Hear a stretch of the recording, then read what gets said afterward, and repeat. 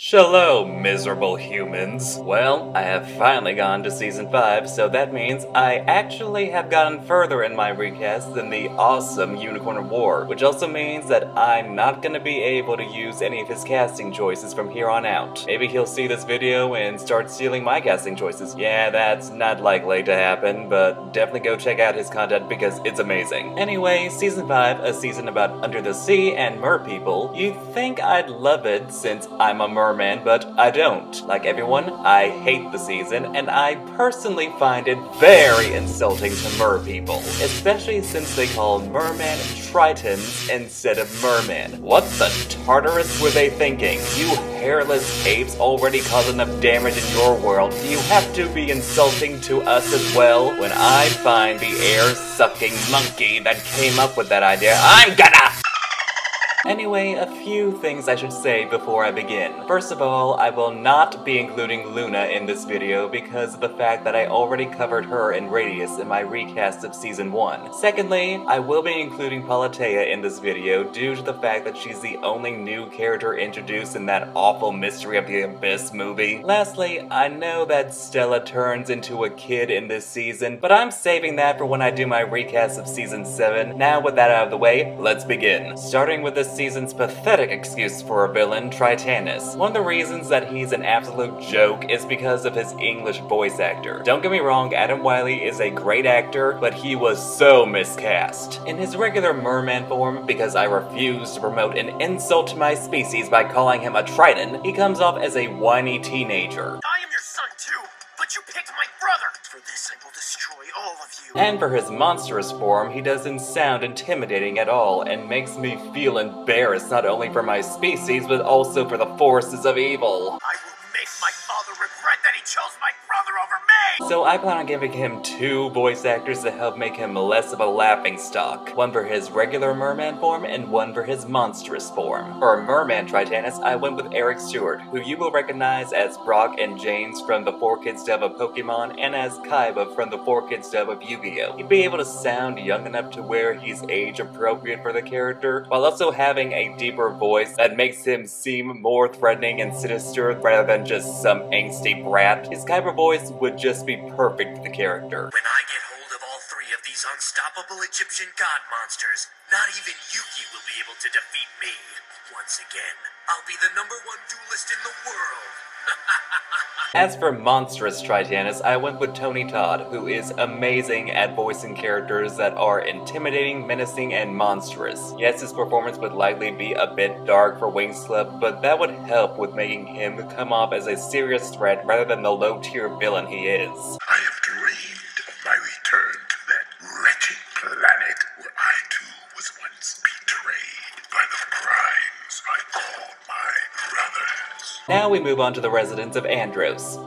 Again, starting with Tritannus' twin brother Nereus. While I did love Will Friedel's performance, I already have him cast as the voice of Riven. I ultimately decided to go with David Gallagher, who a lot of people will recognize as Simon Camden from 7th Heaven, but animation and Kingdom Hearts fans will recognize him as the voice of Riku. I feel like he should have a deep voice like his twin brother, but not sound exactly like him since twins do tend to have similar sounding voices. I feel like David would be able to portray his heroic and noble side very well. During the Mark of Mastery exam, we learned that he can transcend space and time. He's a portal, and we can use that to trap him. Next, we have King Neptune, and for him, I went with Rhys-Davies, who animation fans will recognize for his roles as Macbeth from Gargoyles, Cassim from Aladdin and the King of Thieves, and Man Ray from SpongeBob SquarePants. I feel like he would absolutely nail the character's powerful and demanding presence flawlessly. He'd also be able to portray his hot-headed nature while also being able to display his sincerity and warmth during the character's softer moments. I knew exactly what I wanted for my family.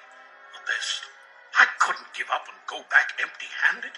But the weeks turned into months and months turned into years. As for Roy, Layla/Aisha's new downgrade of a love interest that they gave her after they had the nerve to kill off Naboo, which I will never forgive. Anyway, I went with Zeno Robinson, aka Hunter the Golden Guard from the Owl House. Roy is a very bland, generic, and boring character, but I feel like Zeno could help bring some charm and personality to an otherwise dull character. I mean, Zeno has proven to be able to give performances full of personality with his performance as Hunter, and like I've said, representation in voice acting is important, even though it's not clear exactly what Roy's race is. I figure that using any voice actor that is a man of color would work, plus his voice really suits the design. You were right before.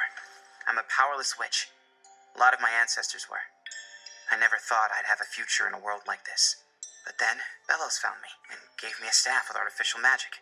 Said the Titan had big plans for me. Now we move on to the Guardians of Sirenix, starting with the treacherous Palatea. I had a very hard time casting for her because I wanted someone who sounded ethereal and otherworldly, but also sinister and a little demonic. However, thanks to I Love Foxy 2021 from the Union of War Discord server, I finally managed to choose someone. Also, hi Foxy. Hi everyone in the Union of War Discord server, even though it's not likely any of you are watching this. Anyway, my choice is Laura Post, who is best known for being the voice of Queen Nehelenia in the biz dub of Sailor Moon. She would just perfectly capture all the qualities that Palatea should have. I didn't need friends or loved ones. I was the only friend I needed. I was the only one I loved.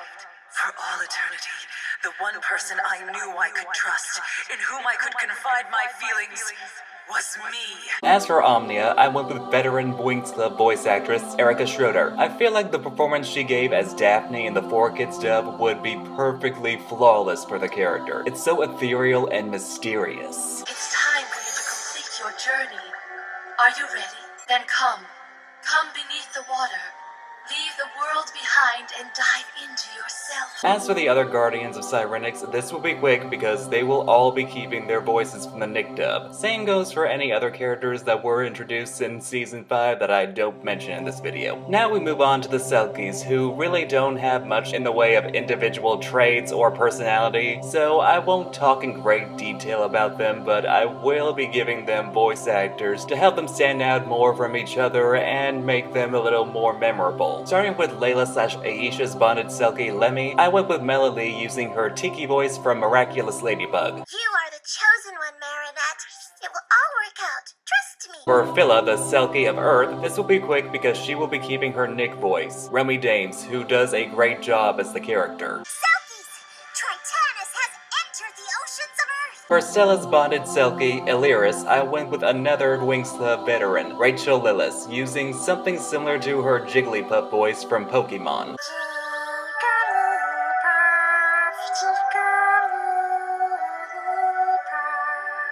For Muse's bonded Selkie, Sona, I went with Jessie Flower, who you will recognize for her performance as Toph Beifong from Avatar The Last Airbender. Sona is a tough character, but still very small and adorable, so I feel like Jessie would fit her perfectly. I am the greatest earthbender in the world! Don't you two dunderheads ever forget it! For Techna's bonded Selkie, Lithia, I went with Candy Milo, and I think she should do something similar to her Dexter voice from Dexter's Laboratory, except a bit more feminine and less like a little boy. Since I have all the characters from Zenith as British, it makes sense for her to have a British accent, which Candy can do as shown with Dexter, as well as portray a character that is logical and practical. I have no time for her foolishness today. For Nissa, the Selkie of Magics, I went with voice acting legend Kat Susie. I feel like something similar to her Lil DeVille voice from Rugrats would be perfect for the character. I'm throwing my support firmly behind my bullheaded brother. For Flora's bonded Selkie, Daisy Ray, I went with another voice acting legend, Tara Strong with her Bubbles voice from the Powerpuff Girls. I'll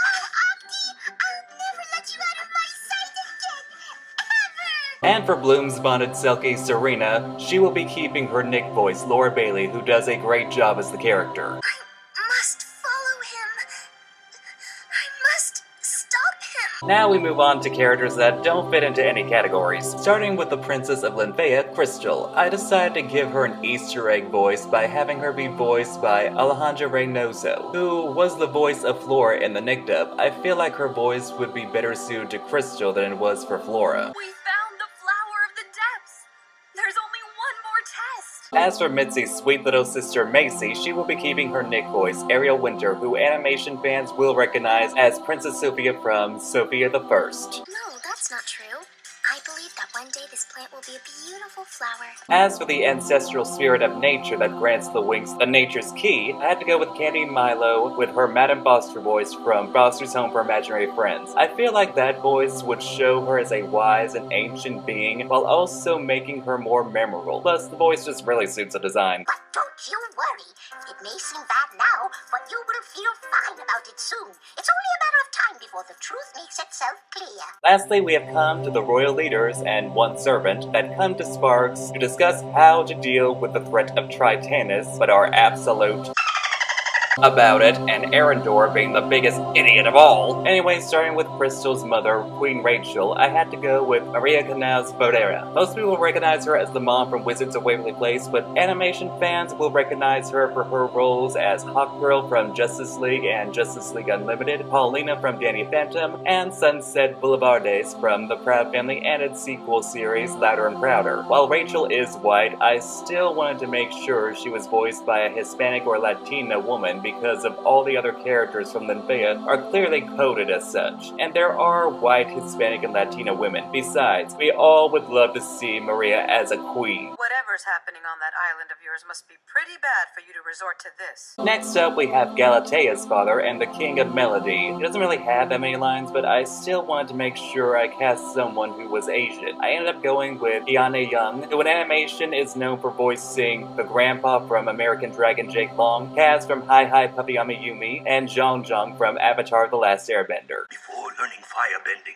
you must learn water and earth. As for Cryos, the King of Zenith, I went with Tim Curry, who is always amazing in everything he's in and has never given a bad performance in his life. I mean, what else do I need to say other than Tim Curry voicing a king? You are no ordinary man, so I will give you no ordinary punishment. And finally, we have Cryo's servant. He doesn't really have that many lines, so I just went with Keith Ferguson. Since you're the only contestant that hasn't been disqualified. And there you have it. That was my recast for Season 5 of Winx Club. Next comes the infamous Season 6. So what did you guys think? Did you agree with any of my choices? What are your casting choices? Let me know in the comments. Please like, share, comment, and subscribe if you haven't already. You can also follow me on my social media accounts by clicking on the links in the description. I'm the Wicked Merman from Under the Sea.